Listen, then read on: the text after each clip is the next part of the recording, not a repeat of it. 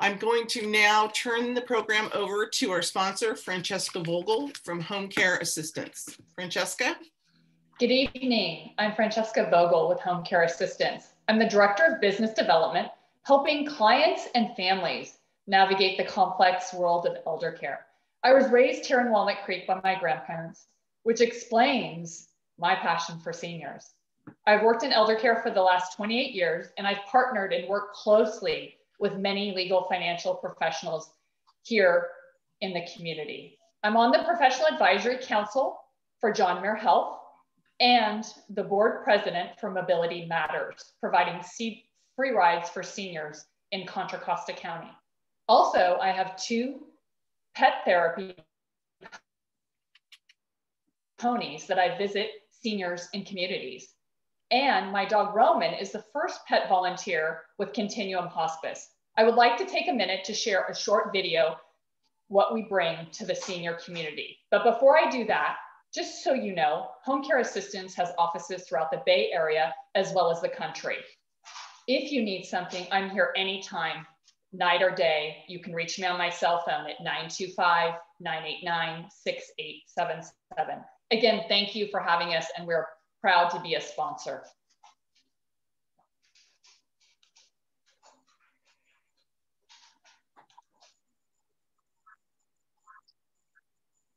We got the...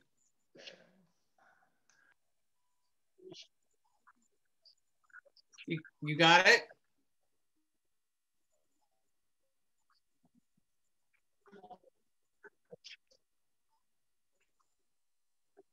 There we go.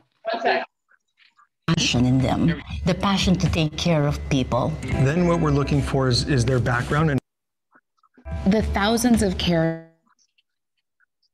employees that we have at Home Care Assistance are really the lifeblood of our company. You know, what Home Care Assistance looks for in a caregiver is first and foremost a big heart. We have to see that passion in them, the passion to take care of people. Then what we're looking for is their background and experience. It's all about the match, because we can put a warm body, but if we don't have that solid match, it doesn't work. We're really putting somebody that we would put with our own parents. We just love our caregivers so much. That's why they stay with us for years and years. We really value them. We take good care of them. We provide medical benefits and 401ks for our caregivers. And most importantly, the respect that we give them, because without them, we're not going to be here. They really like us because we're so nice to them. Whatever they want, we give it to them, you know. And we're always working together to provide the best possible care for a family. Thank you, everyone. Thank you so much, Francesca. Francesca is a valuable resource and is part of the community. I'm sure we all know someone who has made use of their services over the years. I've discovered that I did have many people who knew of Francesca in my group. So I'd like to now pass it over to David Erb. David is a member of our Contra Costa Board of Directors, and he is the chair of the Education Committee. David? Thank you, Ann, and thank you all for attending. We're really excited to have everyone here to kick off the speaker series. A lot of work goes into this behind the scenes. You know, Doug and Samantha did most of the work. As you guys know, it's a 7-part series. The whole goal here is to give practical education to our members so they can get some great practice tips, start new practice areas, or just learn more. We have some other series that go on, but this one, as you know, is specific to elder law. And so without further ado, Samantha is going to kick it off by introducing the speakers. So thank you so much. Thank you, David, and thank you everyone for coming out tonight at your living rooms, hopefully watching this on Zoom. Doug and I are excited to start off this series, and we're really excited to have two great presenters today, and they're actually non-attorneys. That's even better. It's a different voice. Today we have with us Jane Moore. She is an older adult advocate and navigator. And we also have Jill Judson, who's a private fiduciary with CSC Fiduciaries. So we really want to thank them. And as we're going through the series, I just want to remind those of you who don't know that the Contra Costa County Bar Association has an elder law moderate means panel. So if you're looking to get some experience in some of the cases or the topics that we're talking about in the series, it may be a good idea to become a member of the panel to see if you can pick up cases that way. But regardless of how you pick up your cases in the area of elder law, intake is probably one of the most important parts of the case. It's getting to know what your client wants and needs, and if you can even help them. So today we've got presenters that can help us communicate better and hopefully do a better job at intake so we can make sure that we fulfill the client's needs. So without further ado, Doug, is there anything else you'd like to add? No, you said everything wonderfully. Thank you, Doug. Without further ado, we'll go ahead and get started with Jane Moore. Jane Moore, please take it away. Okay, I'm going to share my screen. Right. And start. Okay, thank you. I'm new at this, so hopefully it all goes smoothly.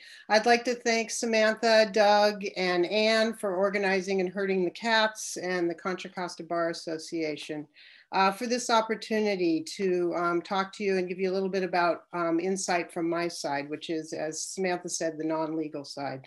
I've been working for over 20 years, 25 years with older adults, and both in the nonprofit world and at John Muir Health, where I've been there for 15 years.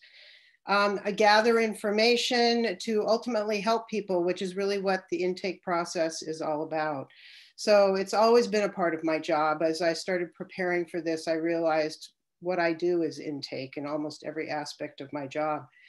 I got involved with older adults kind of by accident. We had a gentleman who used to walk up our street every single day. You could set your clock by Ernie. He would come up the street at 7:30. He'd go down the street at 5 p.m. And he was going up the hill to a neighbor's house to help her do grocery shopping and just be a companion. And everybody knew Ernie. We always offered him a ride home when he was going home, especially in the winter when it was dark. But he always said, no, no, my doctor said it's good for me to walk. So he would walk on down the hill until one day when he didn't actually accept a ride from me. And I was kind of surprised, but I was happy to give him a ride. And he always had dressed in a suit, tie, whole thing every single day. So when he got in my car, I kind of noticed, oh, you know, the suit's a little shiny, the cuffs are a little frayed, collar around his shirt is a little dingy, and he's got a couple spots. And I kind of suspected that maybe he only owned one suit, and he put that suit on every single day to come up the hill to help Betty. And shortly after that, he started really accepting rides every single day. And I'd make it a point to kind of be outside if I was home around 5 o'clock so I could give him a ride down the hill. And one day my son came inside and he said, Mom, Ernie's outside leaning on the phone pole. And he was out there. I went out on the porch and I said, hey, Ernie, he says, I need a little help down here. And boy, was that the truth. You know, by the time I grabbed my keys and went down to my car, he was already in the car. And I come to find out he had no family. You know, Betty was kind of deteriorating and he didn't have anybody to help him. So through help with friends who worked at the county and friends in the VA, we were able to get him some services and, you know, get him in some better shape before he finally passed away. So that's kind of how I came to be involved with seniors. So that brings me to the point of who is your client? Who are these people that we are seeing in our, you know, in our businesses and in our lives and in our work? And, you know, the reason for the meeting that they're coming to you is because their life has changed, and it may not be for the better. It probably is something that's caused them great stress. And the term elder, older adult, senior, it's really just a number. I've worked with 70-year-olds who had multiple problems, health problems, emotional problems, family, mental capacity. And I've worked with 90-year-olds who are sharp as a tack and still living on their own, able to drive, pay their own bills.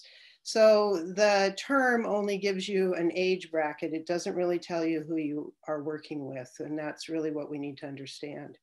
I've been working with a 93-year-old woman named Yelda, and we had a referral. I currently work at Home Health, and we had a referral to have a nurse go out and see her. And I called her and talked to her about it. And she was very hesitant and very clear and explained to me why she didn't really want to have the service now.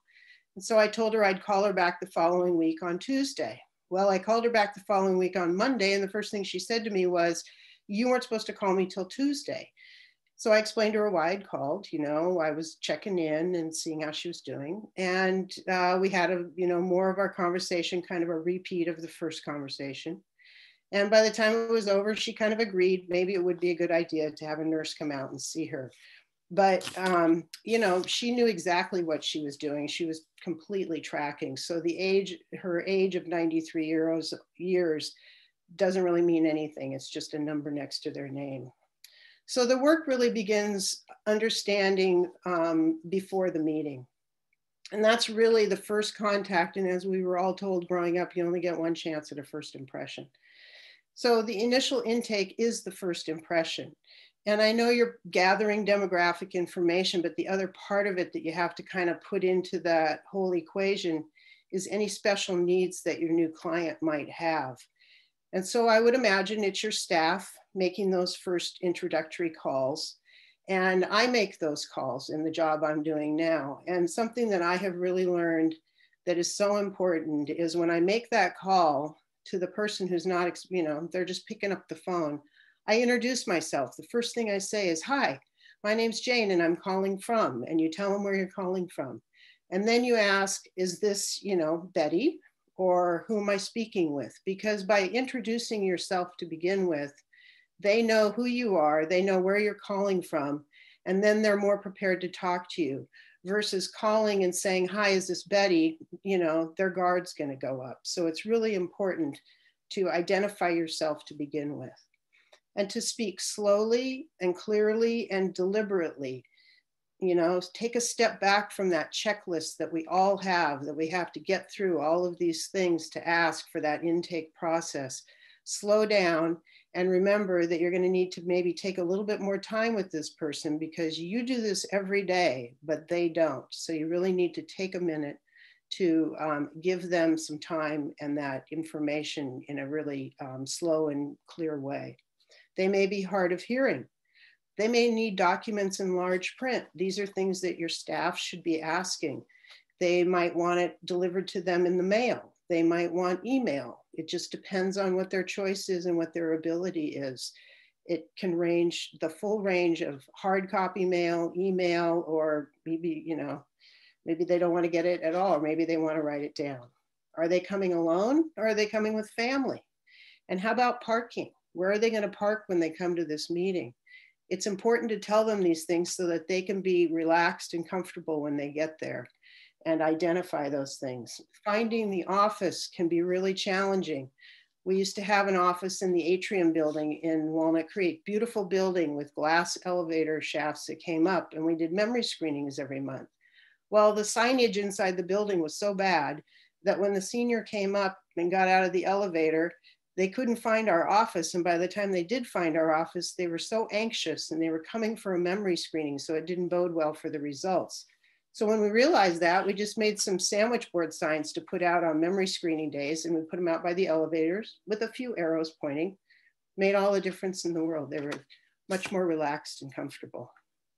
So those are the kind of considerations you need to think about before somebody even comes into your office so that you're better prepared. So some of the 5 senses that are related to sensory loss as we age are touch, taste, smell, hearing, and vision. And it's natural for our senses to change as we age, but really hearing and vision loss are the most that affect communication. So those are the 2 that I really want to address. Hearing loss is the most common disability in older adults. 50% of people over 75 have hearing loss. And I think it's probably going to be worse, getting worse, because we all use our earbuds for exercise or just to listen to podcasts.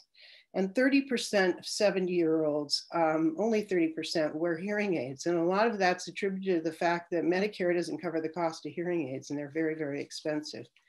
There are new over-the-counter hearing aids that are starting to come out in the market and be more regulated. They still cost several $100s, but it's certainly less expensive than a hearing aid. So hopefully that will help. There's a real negative impact for people who have hearing loss. It just kind of touches on all your aspects of life. Of course, physical, but emotional, mental health. And there's a real perception of, mental acuity and social skills, family dynamics, and self-esteem that are affected when someone can't hear well. I worked with a woman named Sally who lived in San Pablo, and she wanted to join the senior center because everybody told her it would be good for her and she could socialize. She was a widow. She had macular degeneration, but it wasn't too bad. The worst disability she had was she was hard of hearing. So she got herself over there. She took the county link. She went to the senior center. She gave herself a whole month, attended the lunches, tried to do the games, but big noisy room, hard for her to hear. And people treated her like she was stupid because she didn't hear them talking to her, so she wasn't responding, or they thought she was a snob. So they just kind of shunned her, and she was really unhappy. And she said, if I'm going to be isolated there, I might as well just stay home. So she was really struggling socially with her hearing loss. So it's something to remember. There's a lot of challenges for people to try to be able to hear well. Background noises are a real problem. I know when I phone people a lot, they have their TV on really loud or the radio. So I just asked them if they could turn it down because it's hard for me to hear them, which is true. And I'm sure it makes it hard for them to hear me. And they are always very obliging. Of course, they'll go turn it down. Speaker phones, I think, are a real problem. People have a hard time hearing on a speaker phone. And sometimes when you're wearing a headset and talking to people, they have a hard time hearing you. So you just need to kind of ask them if they can hear you and try to maybe use the receiver and work with them and ask them what's working for them. Distractions are another problem. If you're in an office where people are walking by the window a lot, they will lose track and be distracted and not be focusing on you as the speaker. Stress and fatigue, it's hard work to have to hear. And people get really tired and they're already coming to you for a reason that could be very stressful. So that's going to make it difficult for them. And the lighting is interesting because people tend to watch your face and they might be compensating by some lip reading. So if they can't see you too well or it's too much glare in their eyes so they can't see you, that's going to make it difficult. So there's body language also that you can pay attention to. Obviously, when people are tipping their head or repositioning themselves, they may be trying to get to their good ear so they can hear you better. That's one of the questions you can ask when they come in the office. Where would you like to sit? Do you have a side that you prefer to have me be on so you can hear me better? All of those things. And they may ask you to repeat questions, which could be either they didn't understand it or they didn't hear you. But the blank looks, the disorientation, those inappropriate responses, the nodding, yes, yes, yes, repeatedly, there's a good chance that they're not hearing you and they just think that they're going through the motions. It's that deer in the headlights look that I think everybody has seen on people that means that they may not be hearing what you're saying. But there are good communication practices. Make sure that they're looking at you and that you have their attention when you're speaking to them. It's really helpful. Speak clearly and slowly. And remember that you're not speaking to your peers. You're speaking to somebody who might be a compromise, but they also are learning this information for the first time. This is all new to them. So you need to slow down and explain it to them as if you were hearing something for the first time. And ask them if they can hear you. It's okay to start and stop and they'll tell you, it's better to do that in the beginning than get, into a half hour into the meeting and then realize that they're not hearing what you're saying. And very importantly is to allow them time to respond. They have to hear what you're saying, they have to process what you're saying, and they have to think about their answer, and then they'll answer. So I know I get caught up in that a lot when I'm making my calls because I have a whole bunch of calls I have to make. And I ask the question and it seems like a simple question and I'm just waiting for their answer. So you just really have to step back, take a breath and realize that you're working with people who aren't going to be as quick to respond as other people might be that you talk to at other times. One of the best tools an office can get is a pocket talker. It's a really simple device. You can see it's very small, about the size of a deck of cards. And the older adult can just put the headphones right on, The little amplifier sits on the table. It's great for meetings about 2 to 4 people. They only cost about $130. And I say only because when you consider the fact that each office could easily purchase one and have it, you know, available in case it's needed. It's not something that everybody's going to need, but when we started using these for memory screenings at senior services, it made all the difference in the world. And especially for obviously people who aren't wearing hearing aids. And it's a super simple device. It doesn't work well in big rooms. It doesn't work well where it's noisy, but that's not the scenario when you're doing intake. You're pretty much talking to 2 to 4 people in the room. So I think this is a really great idea for all offices, medical offices, and everybody else to have. So the loss of vision, you know, that is just really going to impact your daily life, your independence. You know, it's such a huge topic, the loss of independence. But today I want to focus on the vision, and I want you to consider being in your client's shoes, or in the examples I'm going to use, kind of in the driver's seat. It really changes how your whole world is. So normal vision, you know, here's our scenario. You know, the client lives in Walnut Creek, your office is in Danville. They're going to drive themselves to your meeting. And this is a lot of times what 680 could look like, you know, and the glare on the road, it just rained, you got all the traffic lights. And driving is one of the hardest things for people to give up. It means that to them, it means they're losing their independence. They just want to get in their car, go to the doctor, go to the store, go to the beauty parlor, go to church, but maybe they're not safe to do that. And I think we've all heard stories about older adults who should probably not be driving, but they still are. So normal vision loss is, you know, we become more sensitive to glare, and we need more light because our pupils start to get smaller. So there's a depth perception loss there. There's slower adjustment to light changes. And we also lose the ability to focus on objects nearby. You know, everybody's had the piece of paper that goes all the way out here, and then you realize you need to get glasses. So that's your normal vision. And those are things that happen to us as we age in losing our capacity for clear vision. The big 3 conditions for older adults are cataracts, glaucoma, and macular degeneration. And they all share these similarities. You become very sensitive to glare and bright light. It's difficult to read, detecting stairs and low objects, and the orientation problem in unfamiliar places. So imagine that you've managed to drive to the meeting at the attorney's office, and you arrive at the office, you're either parking in the garage or you're out on the street. So you're coming into a building with light changes, and that's really, you know, can slow you down quite a bit.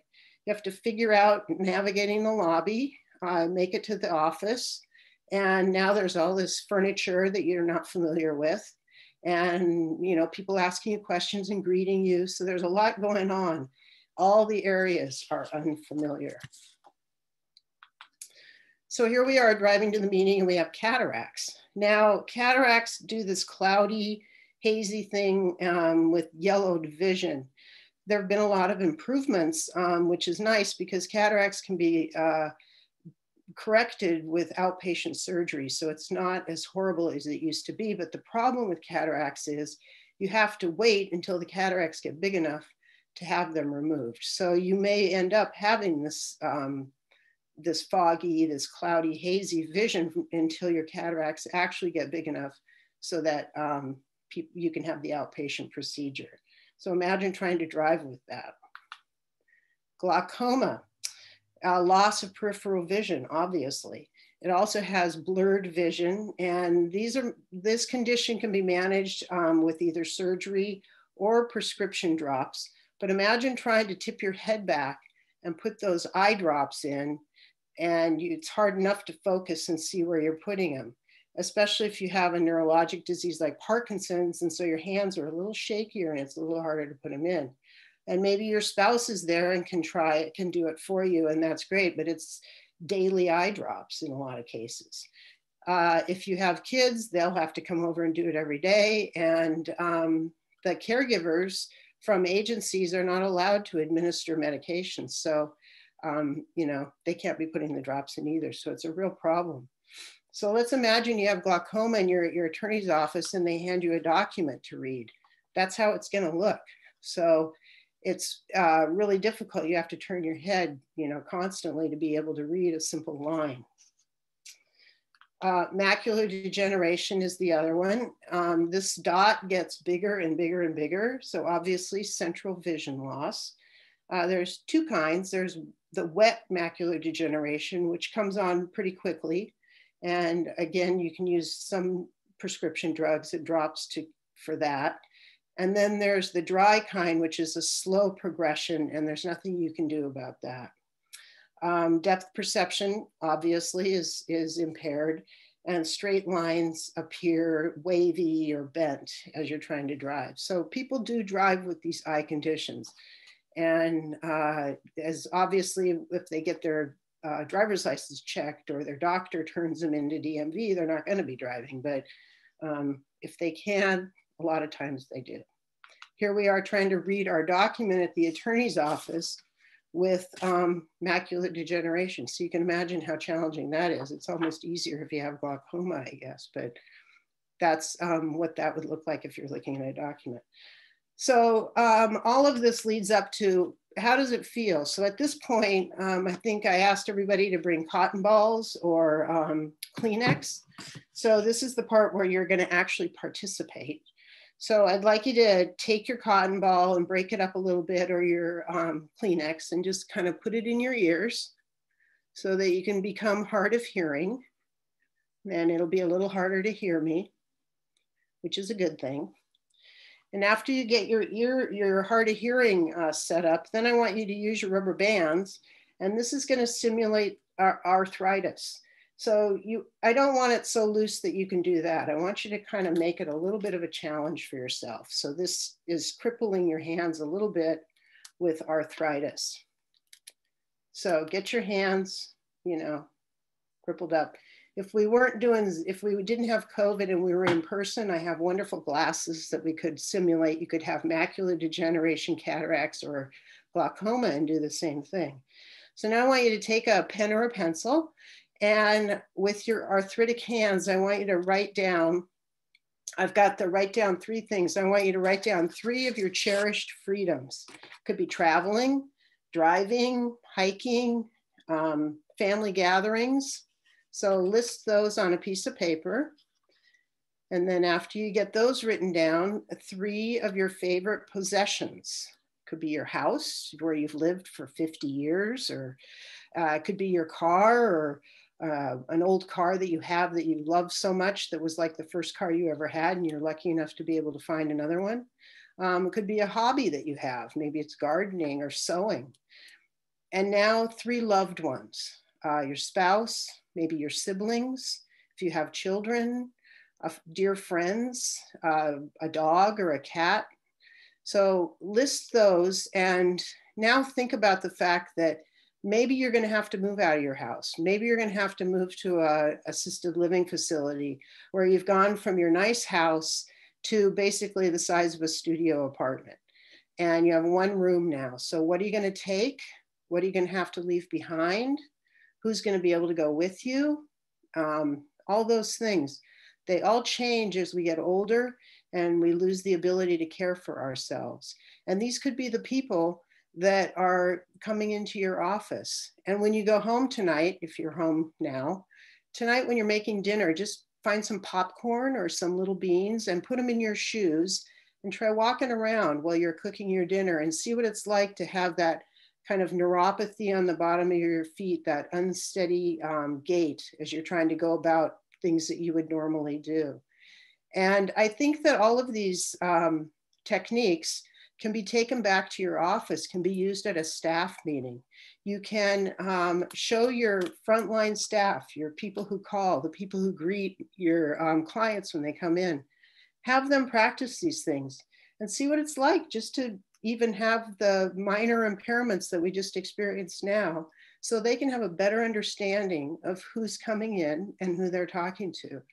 You want to treat your older adult clients as you would want your family to be treated. And you want to see who they are. You want to listen to what they have to say. and you want to hear what they're talking about.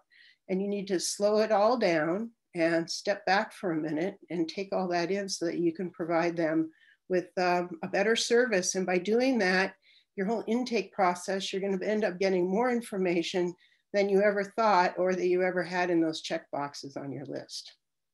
So that's my presentation. Thank you. Are there questions, Samantha? Or? Thank you, Jane. There was one question in the Q&A, and that is, what strategies can you suggest for dealing with the client who is in denial of needing help? Wow. Well, I think, Jill might be addressing that also, because that really goes into the whole capacity thing. So Jill, are you on? Do you have are you going to be kind of covering that? I think. She's nodding, so we'll say yeah, she will. Yeah, I think that's really more hers, but thank you. That's a really good question. And it's so important to understand how you can handle that and what are your options. So thank you. There was one question in the Q&A, mm-hmm. and it was from Don Davidson, and he wanted to know, and I think it's a great question, does it make more sense to agree to meet in the client's home if that's feasible? Sure, if that's feasible. Yeah, because you're cutting down on their on them having to leave and come to that whole new environment. Yeah, absolutely. And plus the whole thing about going into somebody's home is then you really get to see who they are and where they are. You'll get a whole bunch of extra information when you can go into somebody's home. And right now with COVID, that's a challenge. The other thing I didn't mention was, the whole having to wear masks right now. If you are meeting face-to-face with somebody, that adds a layer of difficulty in hearing, of course, and understanding. So I think we all are challenged with that, especially over the phone. I have to wear a mask at work and I'm making that phone call with a mask on. And I know that sometimes people have a hard time hearing me.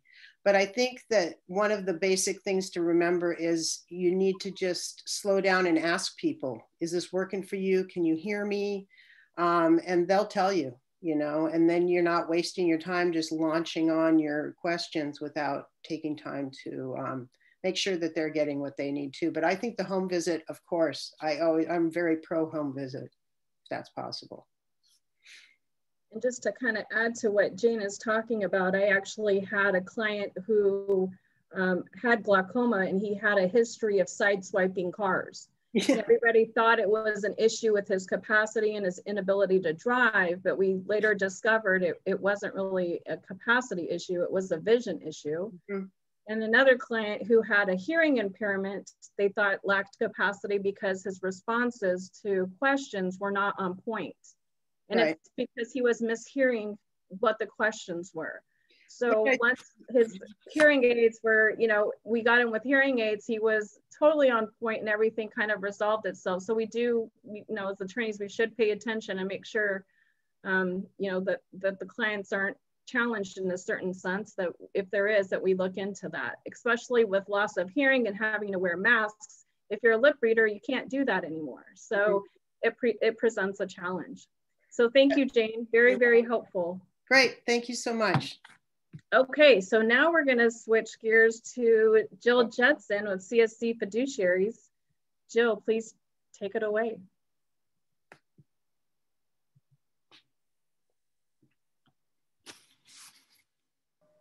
And now click on the screen you want.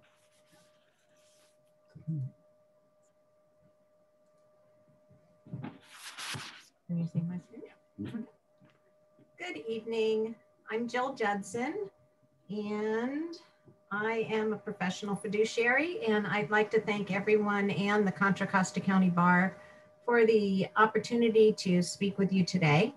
Along with my two partners, Janice Kittredge and Diana Lowe, I own CSC Fiduciaries in Walnut Creek.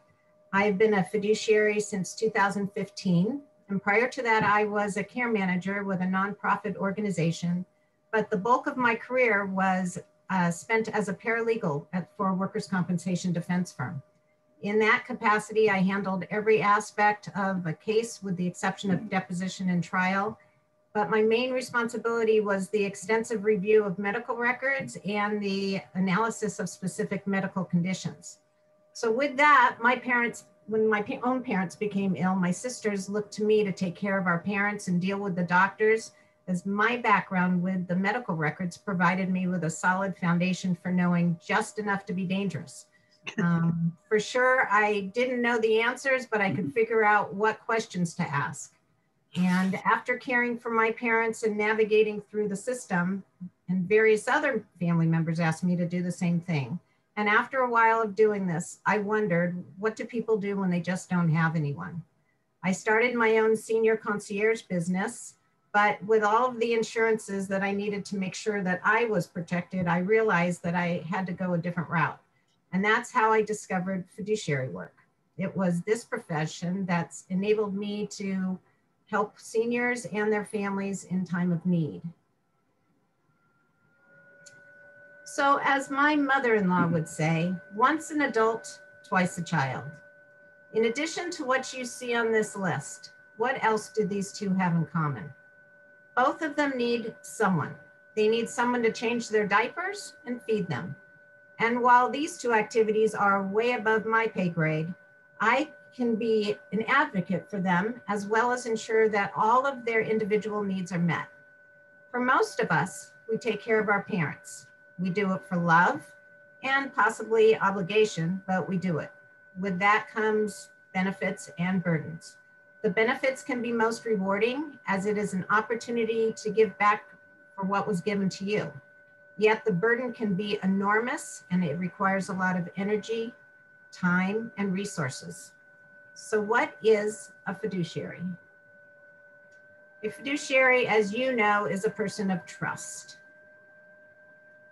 But a fiduciary also acts in the capacity as a trustee, an attorney in fact, a healthcare agent, executor administrator, conservator, guardian, custodian, daily money manager, and a Social Security rep payee.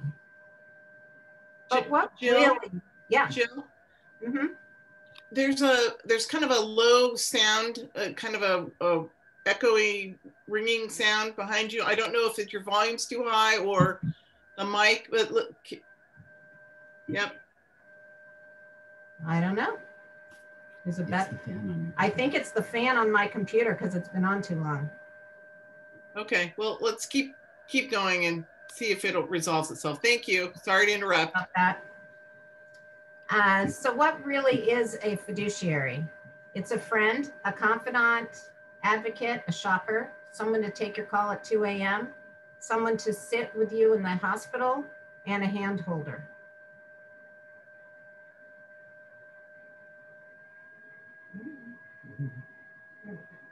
A fiduciary wears many hats. We are the boots on the ground. You as the attorneys draft the documents and we follow them, adhering to the wishes and desires of the individuals. Hold on, let me just see if it's this computer. Nope, it's my computer. We are the ones who clean out a house when someone dies, helps move an individual if they can no longer stay in the home, manage their investments, sell their home, coordinate their medical care, make the tough decisions on their behalf, and when we are also the ones holding their hand when they are dying. I often joke with my clients that I'm a rent-a-daughter. And many times I also refer to myself as the cruise director, as I typically have a team of individuals that I can outsource to assist me through an administration, whether it be the attorneys, the realtors, the movers, appraisers, nurses, care managers, investment and financial planners, and contractors. Unfortunately, the cruise ship is rarely the love boat, and it's usually the passengers, or in this case, the family members with their own self-interest, greed, and dishonesty that can cause the ship to sink.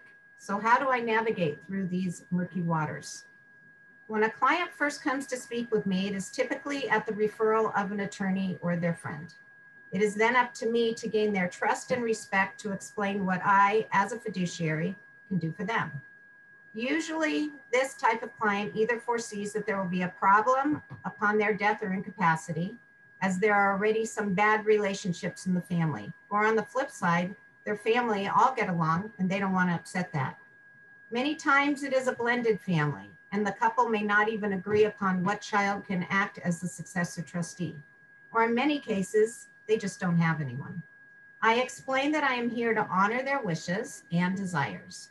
Once I have gained their trust, their respect, and make them feel at ease, they are typically forthright with the information. However, what happens when a person has no capacity? The majority of the time, my incapacitated clients are totally convinced that they don't need me. Many times the family is in denial and don't realize that their loved one needs help. Typically, the family is fighting about who should be taking care of mom or dad, and the court appoints a neutral.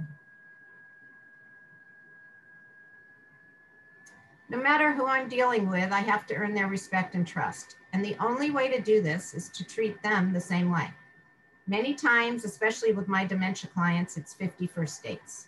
No matter how often I have been with them, there is no memory of me. Of course, I don't want to insult them, don't want to denigrate them, and I especially don't want to say to them, don't you remember? Of course they don't. By asking this, all I would be doing is making them feel bad about themselves. And when they start to feel bad, they start to clam up. And by doing that, they feel like they're making themselves look dumb. I always want to include them in a conversation, and I always want to make sure that I am never speaking about them as if they're in the room, as if they're not in the room.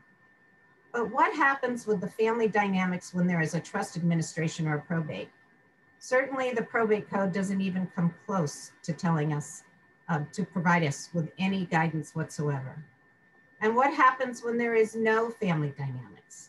When a client's entire family has predeceased them and they are simply alone?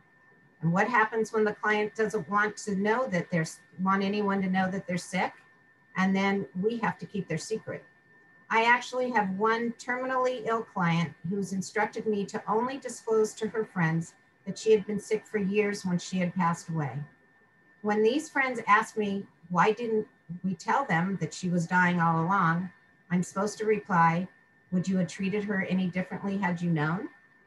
This is the same client who, when she was first diagnosed with terminal cancer, said to the doctor, I know that everyone wants to look 10 years younger, but honestly, doctor, can you keep me around long enough to make me 10 years older? Once again, everyone has their reasons and ideas of how they want their personal affairs to be managed. And I can guarantee you that no matter how similar the legal documents may look and how much boilerplate you include for each client, the administration is never the same. As attorneys, you aren't dealing with the day-to-day activities. You aren't there for the clients when they are ill and the fiduciary is making those medical decisions at a moment's notice while the doctor's on the phone, or dealing with a family who's ignored someone for years and then want to call the shots, or the one who shows up at a property where a family member greets you while swinging a hammer in their hand, threatening to tear down the fence, since he has installed the fence 20 years prior for his mom and didn't want the family to benefit from the sale of the house if the fence was still there. Obviously, the fiduciary is the one who's responsible for the human side of all the interactions. That said, I will describe 3 situations dealing and how I dealt with the family dynamics. Mom and dad have 2 sons, Fred and Barney. They have an incredible amount of animosity towards one another. Mom has dementia. Dad knows that upon his death, mom will plummet and not be able to function. One son, Fred, is at his parents' side at all times. He even lost his job helping his parents while dad was in hospice so that his mother wouldn't be alone. The other son, Barney, had not had contact with his parents for 15 years. He is bitter, and he doesn't even show up at his father's deathbed when his parents called for him. He doesn't want anything to do with them, but was then angry when the social worker, who had been working with the parents previously, didn't inform him of the details of the funeral. After calling the mortuary, Barney shows up at the funeral. And this is where you have all seen it in a movie. Mom is with Fred. She gets out of the car, sees Barney from across the parking lot, and suddenly the last 15 years are forgotten. And Fred, the son who's been there through thick and thin, is left alone. Following the service, the estranged son Barney comes over, introduces himself, and his first comment to me is, "It's not about the money, but will my mother have enough to be okay?" Red flag. So really, it's not about the money. Next thing I knew, Barney and his wife were trying to take control of his mother's finances. They had contacted the assisted living where they wanted her to move so that she could be geographically closer to them. They started to tell the caregivers that they were coming over and wanting to take mom out, and they would appear at the house unannounced. As the days progressed, I became the middleman between two angry and very bitter sons, fighting over all of mom's things without even acknowledging that their mother was still alive. They wanted to remove things from the house, and no matter what one son wanted, the other one wanted it more, just so that the other couldn't have it. I couldn't let them into the house unaccompanied for fear of what they would take. The estranged son, Barney, was so angry that one day he actually threatened me and said he would meet me at the house with his Sawzall so that he could cut all of the furniture in two just so that his brother didn't get it. So maybe it wasn't about the money, but it was certainly not about mom either. In this case, I had to deal with each family member separately. I had to be a good listener and validate what each son was telling me, but make it work so that mom, who at that point had quickly spiraled downhill, was spared. Although she was certainly suffering from dementia and the grief of her husband dying, watching or even overhearing her sons arguing was just killing her. I would sit down with her, listen to her stories over and over again, and determine what was special to her and what she wanted. I spoke with each son, developed a strict visitation schedule so that the two brothers' paths would never cross. And in the nicest way possible, I told them that I was in control, that I was respecting their parents' wishes, and that I was the decision maker. As we proceeded to move mom to a facility, even with her dementia, we asked her what items she wanted to keep in her own apartment, not what her sons wanted. It took time, but eventually the sons realized that they could not control the situation and that everything was going to be done methodically, compassionately, and thoughtfully. Today, mom is still alive and thriving in the assisted living. We have a private nurse that comes in to see her on a regular basis and a nighttime caregiver to keep her safe as she has a tendency to sleepwalk. We check in with the family on a regular basis and let them know how she's doing, yet we rarely receive any acknowledgement. We are not sure if the sons check in with the mom or not, since she has no recollection if they call. However, she is thriving. She has friends at the facility, and most of all, she has a quality of life. Another example is a mom who has 3 daughters. She loves them all equally, or so she says. And one daughter lives in the UK. During her lifetime, mom had given 2 of her daughters each a home to live in. And upon her death, she provided the UK daughter with rental property. Although the daughters all got along, mom also knew that if one of them was put in charge, any relationship that the sisters had would be destroyed. Since mom didn't want the girls to have any disagreements, she entrusted a fiduciary to handle the affairs. The best way to handle the situation was to keep the daughters appraised of the process of the administration. At times, they didn't understand why it was taking so long, but with proper communication, we sailed through the administration, distributed the remaining assets, and prepared the final tax returns. In this particular case, there was no fighting, and my primary role was to ensure that the administration was handled efficiently and economically, and to make sure that each daughter understood the process so that their relationship was not negatively impacted by their mother's death. And then there's the lonely mom, Ruth, a 95-year-old, sharp, witty, and totally put together woman who lives in an assisted living facility. She escaped from Germany in 1937 by herself when she was 12, and she is alone. Her husband died about 10 years ago, and her 2 loving daughters also predeceased her, one dying at age 40 and the other dying at age 61. She has a few friends that call her daily, but sadly, a lot of her girlfriends have passed away or are showing signs of dementia. She has grandchildren that don't live close by. One calls weekly, and the other seems to call around holiday time, which just destroys her. So here, there is absolutely no family dynamics. Ruth's greatest concern is that she is going to outlive her money and fears that she is going to die alone. So who takes care of Ruth? Who does her banking, her investing, and who does the assisted living call when she isn't feeling well and needs to go to the doctor? Who picks her up from the emergency room at 3 a.m. when there's no transportation available to take her home? And how do we handle that? Well, I must say that Ruth has earned a special place in my heart. I assure her on a regular basis that she will not be alone and that I will be there for her always. And honestly, I am. She trusts me, and I've never given her any reason not to. We review her finances on a regular basis. I show her accountings.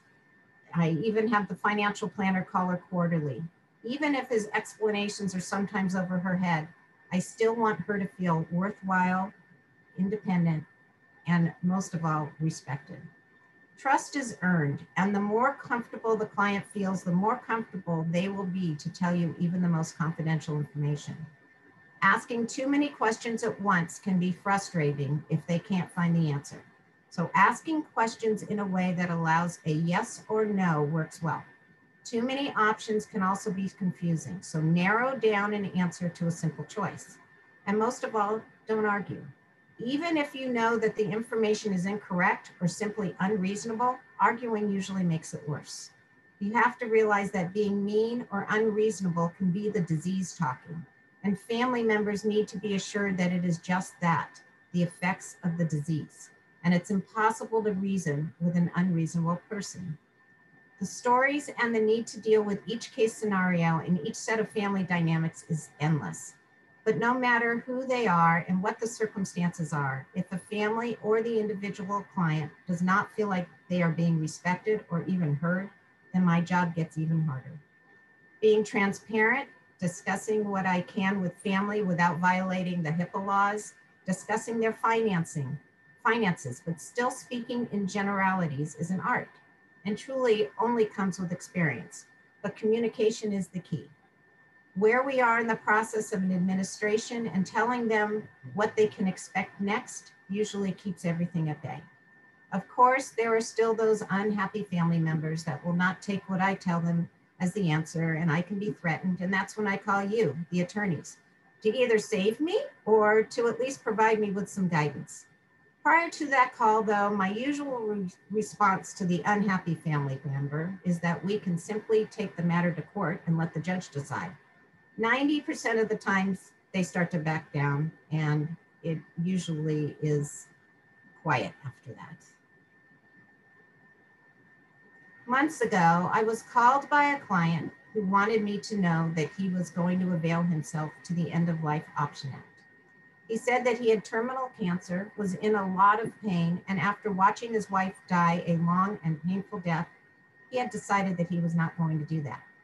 I told him that I was actually familiar with the subject as I had attended several seminars regarding just that subject. This made him more at ease, and he said that if the pain got bad enough, he would let me know. So 2 weeks ago, around 11:30 in the morning, I got a call from him, and he said that today was the day and that the nurse was on her way. He wanted to make sure that I remembered where everything was in his house, and he basically wanted someone to talk to until the nurse got there. We went through the combination of his safe, where he was going to leave his wallet, and most importantly, he wanted me to know that he had made his quarterly tax return payment. The nurse arrived and introduced herself to me on the phone and said that she would be with him until the mortuary arrived.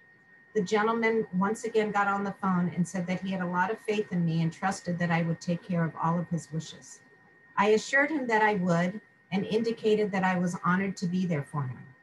Unable to know what else to say, I wished him a smooth transition and hoped that he would be with his wife again. He thanked me and he said, "I hope to see you on the other side." 3 hours later, the nurse called and told me he had peacefully passed away. He passed with dignity and he did it his way. Although I did not have the opportunity to build a long-time relationship with this client, he has made an impact on me. And each client does this in one way or another. I've spoken with his family, and once again, I will be dealing with his family dynamics. Due to his religious background, one of his siblings has told me not to tell the other sibling how he passed. So again, choosing my words and showing compassion will be the key to gaining the family's respect. When I'm involved in a litigation case and see all the fighting over money or who gets what or who controls what, as attorneys, please remember one thing. Who is this case all about? Far too often, the family members think that it is about themselves and what they can get. Typically, though, it's not about them. And what is forgotten is that there is a human being behind every one of your cases. And the value of their life and the value of their relationship and their contributions to this world should never be forgotten. If you take away one thing from this evening's presentation, it is to remember that your case is truly about people. Ultimately, it's all about people. Thanks.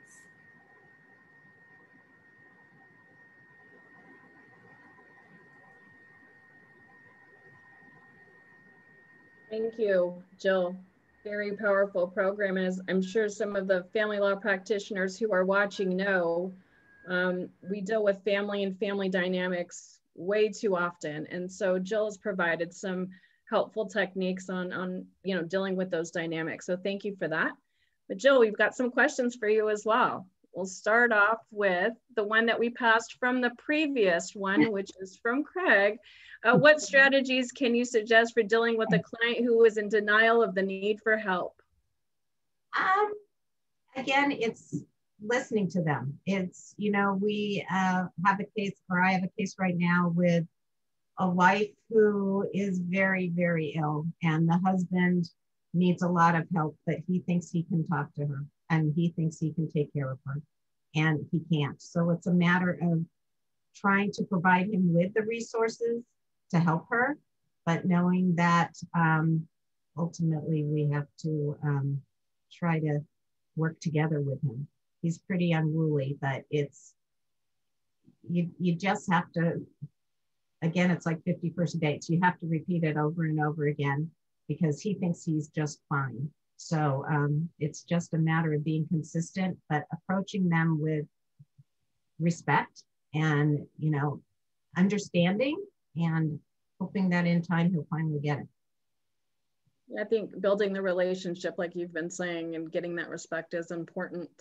So another question we have is, do you ever help a client without capacity who is married with a competent spouse? Yes, we do. There's many times that the competent spouse just doesn't want to be doing it anymore. She wants to be living their life, or he wants to be living their life, and needs somebody to step in. So it happens a lot. It's just too much for them, and they need help. I have a situation right now where it's actually two sisters, and one sister is totally, she's having a really hard time because she can't manage another person's life.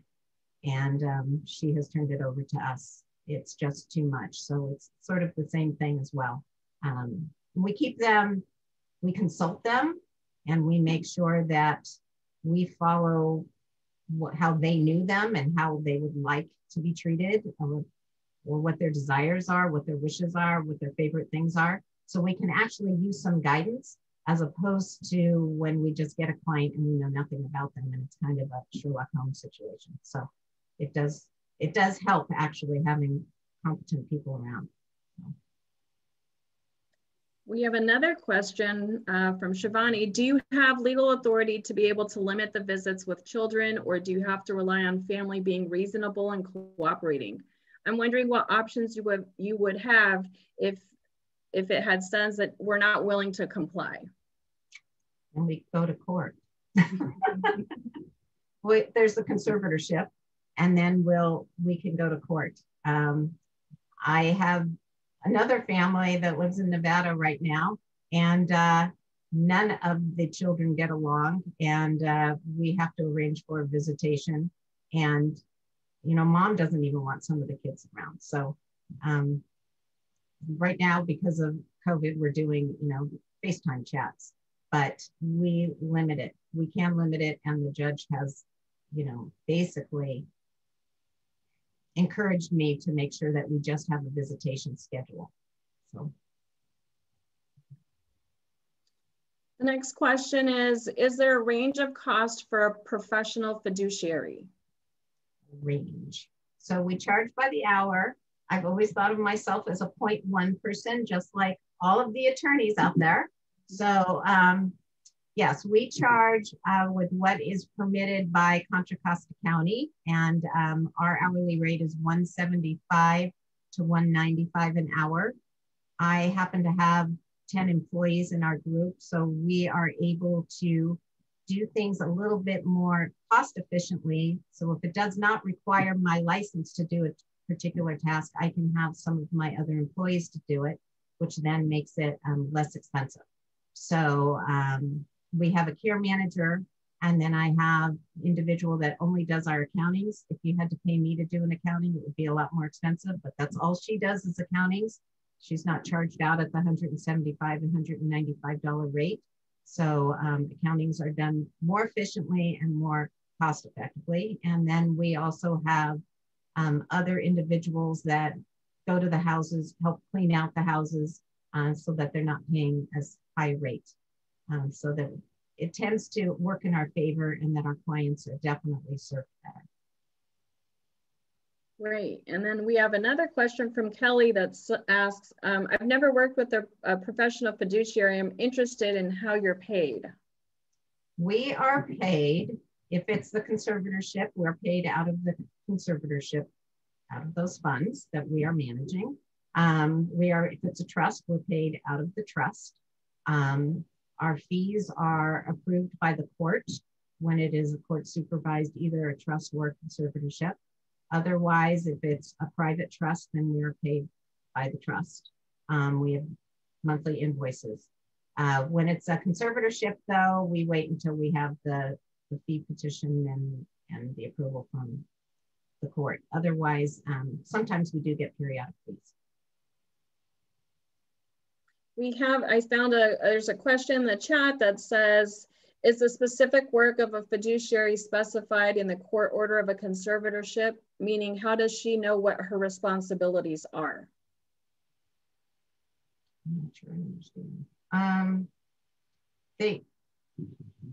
Yeah, sometimes yes, sometimes no. I do have, if I understand the question right, I mean, I can be provided with dementia powers so that we can give authorization for certain medications, antipsychotic medications, other medications that a demented individual might need.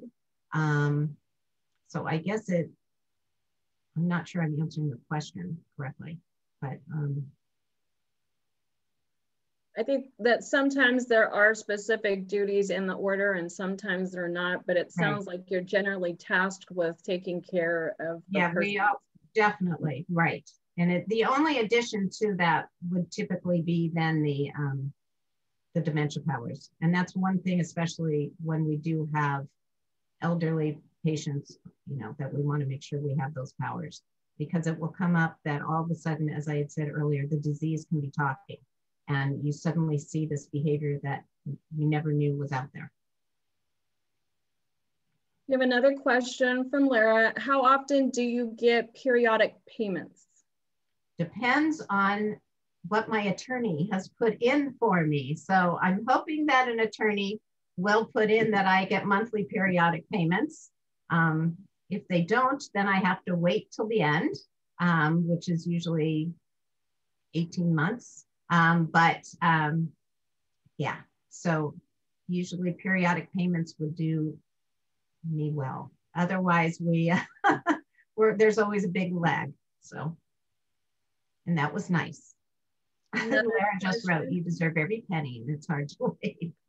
So, another question from Donald is: do you ever manage client investment accounts? And if so, do you charge as an asset-based fee? No, we do not manage. We have our experts. I refer to, we usually work with Merrill Lynch, Wells Fargo Advisors. Those are the two that we normally work with. And we rely on their expertise to tell us how much and how we should be managing their assets. So yeah, I'm not licensed to do that, so. Another questions come in. What is the process for someone who wants to have a fiduciary nominated as successor trustee in their estate plan? Usually I will get contacted by either the attorney or the client. They will call and I will make an appointment and speak with them and inform them what I actually do. Many times the attorney does explain to them what a successor trustee does. And so if not, then they contact us. And if it's a good match, then they will go back to their attorneys and include our, will be named in their documents. And Jane, now we have a question for you. Question from Sally. What do you feel an attorney taking on an older adult as a client most needs to know? You're muted. I think, as Jill's been saying, also it's a lot about the communication, the trust, the listening. To really, I think the biggest part is to allow enough time. When you're doing the intake process, to allow that extra time that probably is going to be needed to work not only with the older adult, but with the family and anybody else involved in the process, because it's not something you can rush through in that initial visit. And I think I find that every single day at work, I always have to kind of remind myself I need to slow down and step back. So I think that's one of the biggest things to remember is you're dealing with a different time scale on that intake process. And I think sometimes, just for me, I think some of my elder clients will have good days and bad days. I think sometimes there's a good day and it's fine. We have a great conversation. And then the next day they may not be feeling as well, and it's just probably not a good day. So I think putting that, making sure that you're mindful of that. If you have a deadline, that you may want to give yourself a little bit more time in order to make sure that your clients, able to properly communicate with you and share what it is that they want done. If it's a court case or whatever their needs are in your scope of representation, that you allow for that extra time, as Jane has said. Yeah, I agree completely on that. Yeah. Okay, do we have any other questions? Did you get the question about managing client investment accounts? I did. I believe I did. Sorry. Yes. It's that. Doug, do you want to share any stories about intake or working with fiduciaries for the panel? For the attendees? Yeah, sure. Can you hear me okay? Yep. Okay. Yes. So yeah, I think one thing with as the panelists have already indicated, with regards to having an elder client, especially when it comes to litigation, a lot of times we are very constrained with time. We got deadlines, and so giving yourself and your client enough time, as everyone has indicated, to fully grasp what you need from them, what they're signing, why they're signing it, what the end goal is, and to ensure that they are constantly aware of the process. We as practitioners tend to not go into as much detail just because we're familiar with the process. But a lot of times you gotta be cognizant of the fact that this is very new for them. The court system is a scary process, whether it's a restraining order or conservatorship or whatever. It's really just taking the time to give them what I ultimately hope is the peace of mind.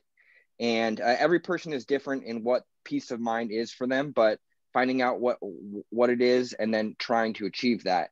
As it refers to fiduciaries, as Jill has pointed out, a lot of times when I'm intaking a situation, the first thing I ask is, why are we here? What has gone awry, or who are the players that we need to focus on? Because more often than not, it is a lack of communication and transparency in some form or fashion. And so if we can get to the root of the problem so that everyone is on the same page with the issues and whatnot, more often than not, that saves you in the long run, just because again, transparency and communication. People may not like what you're saying, but you're being truthful to them and explaining to them, hopefully in a reasonable way, why you're doing what you're doing. And, you know, if they're represented by counsel, then, you know, that counsel is appreciative as well as, all right, we're going to court for this specific issue because it's vague or we have concerns or these allegations. So as both panelists have mentioned, and for all the practitioners out there, communication transparency, whether it's with your client who's elderly or whether it's with a fiduciary, again, nine times out of 10 in my experience, most issues are resolved or at least mellowed out if everyone can understand, you know, the method to the madness. Hopefully that provides some insight. Great. And Lara has a good question. Do any of you have a good litmus test for whether or not it is appropriate to work with an older adult who seems very forgetful or borderline demented? Any practical tips? I can say for myself, whenever that red flag or danger in my brain goes off, first thing I ask is, you know, I'm happy to work with you, but because we don't want, you know, any allegations down the road, let's get a doctor's declaration from your primary care physician saying that you can, you know, you can contract or you can make your decisions, et cetera, because you know, we want to avoid areas of litigation before they occur. And usually, you know, if the client is legitimate and doesn't have, you know, actual cognitive issues, they'll be happy to do so. And if not, then in all likelihood, you probably have dodged a, you know, potential litigation issue. Great. So Emily raises the question, do you have any suggestions for how to handle a competent spouse who is interfering with assessment appointments for a spouse with dementia where the children of a former marriage are the fiduciaries? It's a good question, Emily. Jane or Jill, do you guys have any suggestions? You're both on mute.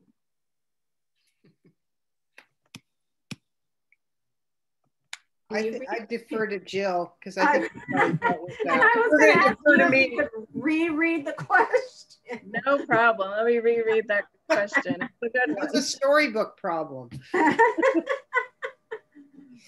So let me get back to the question. Do you have any suggestions for how to handle a competent spouse who is interfering with assessment appointments for a spouse with dementia where the children of a former marriage are the fiduciaries?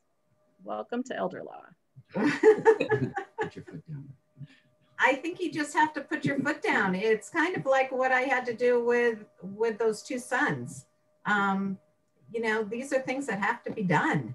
And if they feel that she's, you know, if he feels that she's not incapacitated, then the doctor will tell us. So let's let her get assessed and we'll find out for sure. I mean, that's, you have to move forward. You can't be stagnant. So you've got to do something. So I agree. And I think a lot of the sharing of that burden, quote unquote, can be done by other professionals. You know, no older adult wants their children telling them how to live. You know, nobody wants your kids parenting you. So if you can defer to the doctor, or you can defer to a fiduciary or a social worker, a professional case manager, if you don't need the fiduciary, then a lot of times those professional people can make a lot of headway with the family, with the older adult, you know, the couple, because it's not their kids telling them. And so sometimes, yeah, you have to defer to the doctor and you have to get the doctor on board. And usually that's not too difficult to do. We have an attendee asking, so using the client's own doctor is sufficient? So for me, I always say, yeah, use the primary care physician, just because that individual usually knows the client the best. And you can always fall back on that and say, well, this was the individual who had seen this doctor or seen this patient for the last 15 years. I know in litigation, one of the red flags I always look for is, was this doctor a brand new doctor? And then the question is, well, who hired the doctor? Was it the patient? Was it the alleged abuser? Who was it? So I always refer back to the primary care physician, and usually he or she will either be able to draft a letter, or if they're uncomfortable, will refer it to a neuropsych. And when in doubt, I'll just hire a neuropsych, Dr. Freitag, who's speaking next week, or someone else. Yeah, and I would. Oh, sorry. Sorry, I would agree with Doug. The using the client's doctor is usually the best first step. They're most familiar with their medical history. But please, Jill, Jane, feel free. No, I totally agree. And I was going to say, that's a perfect segue to Dr. Freitag next week. You know, Right. I mean, I can't tell you how many reports I have seen that he has written after the neuropsych eval, and those are used a lot of times in the capacity, argument, or where the family's trying to prove capacity or not. So, yeah. The next question is, are there any doctors with expertise in evaluating clients for competency? Come back next week. You'll meet one. Yes. He's a great speaker. Yeah, he's a great speaker, and there are doctors who do just that. And, I'll say from my standpoint of working at John Muir Health for the last 15 years, and helping people find doctors, a lot of the relationship with the doctor, because people would call senior services and they would say, I don't like my doctor, I need a new doctor. And we're not really allowed to refer them to a specific doctor. But the whole idea is that it's all about the relationship. And I used to tell people, the standard line was, those shoes look great on my girlfriend, but they pinch my feet. So why am I wearing them? I could have a doctor that I absolutely love, and I do have a doctor I love, and I know somebody who had her and didn't like her at all. So you really have to start with that whole relationship.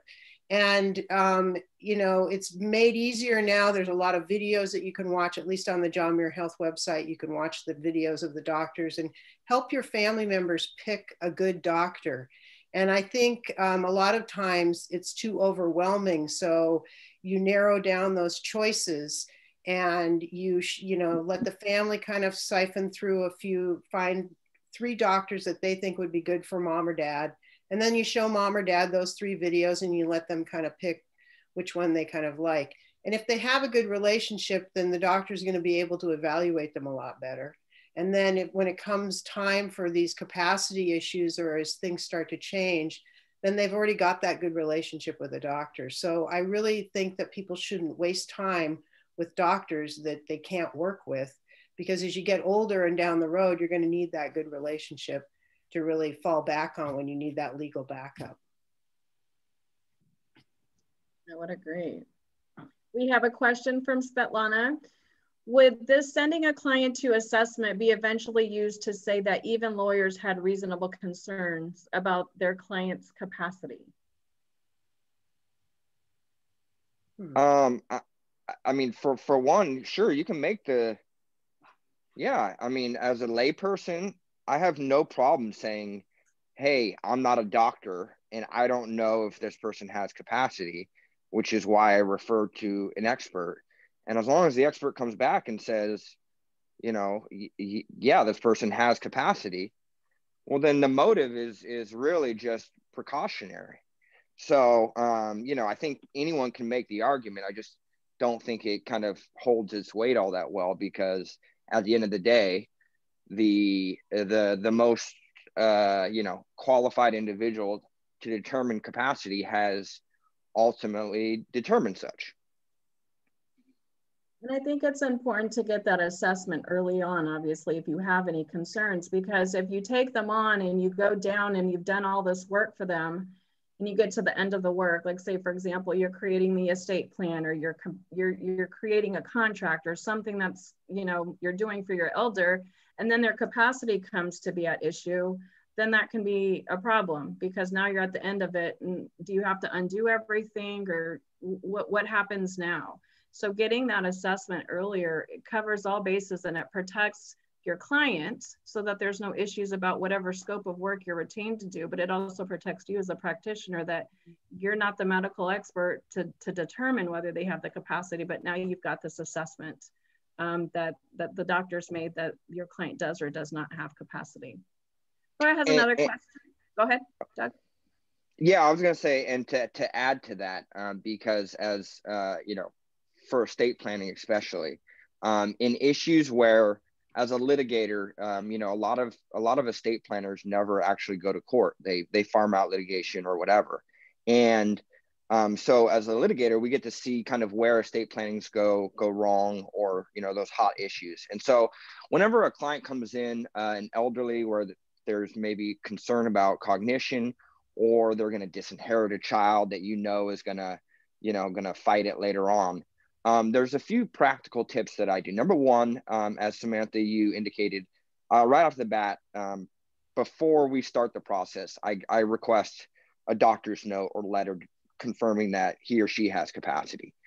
Secondly, I slow the process down. What I don't want is for the disinherited child or whomever to say, oh, well, mom or dad was unduly influenced to change this, blah, blah, blah. Knowing that I would likely be called as a witness, I can then say, hey, we took 4 months to do this. We had multiple meetings. You know, my client's position was consistent the entire time, et cetera, et cetera. Lastly, what I do is right before we're gonna sign the documents, I then get another doctor's note, so that there's no argument that, oh, they lacked or they lost capacity during the process.